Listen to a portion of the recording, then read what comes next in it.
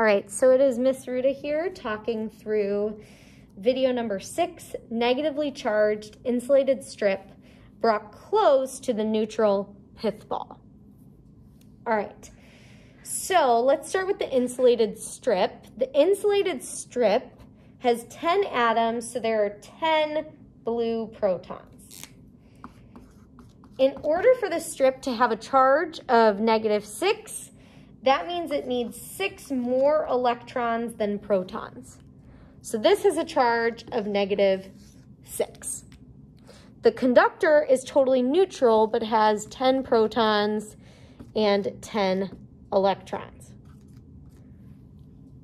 Okay, so all of these atoms are neutral because they all have 1 proton and 1 electron.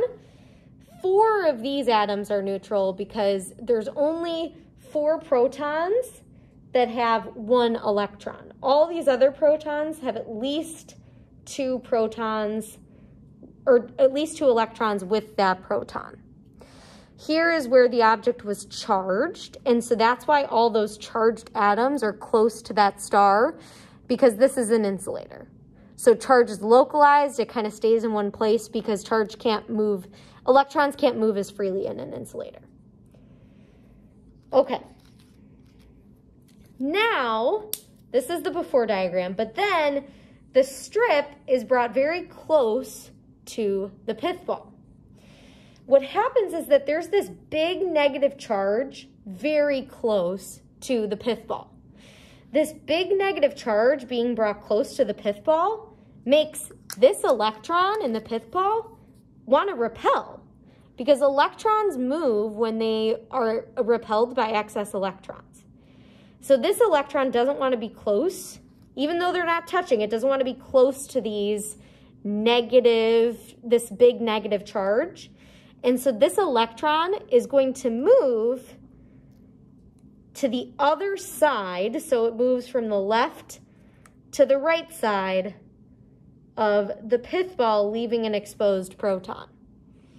And so this electron definitely doesn't want to be close to the charge either, and so this one does the same thing, where it's going to move and attach to an atom on the right side of the pith ball, leaving behind an exposed proton. And maybe this one does too. This one is going to leave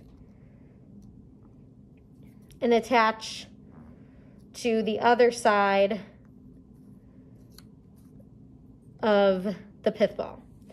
So here we're noticing a positive charge on the pith ball that is close to the negative charge of the strip. But we're also noticing a negative charge on the right. So electrons in the pith ball transferred from the left to the right side. They did not leave the pith ball. They didn't go from the pith ball to the strip. They just moved within the pith ball itself. So because no electrons left or went to the pith ball remains neutral. It still has 10 protons and it still has 10 electrons. So it remains neutral. However, this side is positively charged because electrons moved from it. So this positive side of the pith ball is attracted to the negative strip. And so to answer the claim, when the insulated strip is brought near to the pith ball, they attract because this side is positive, the strip is negative, and opposites attract.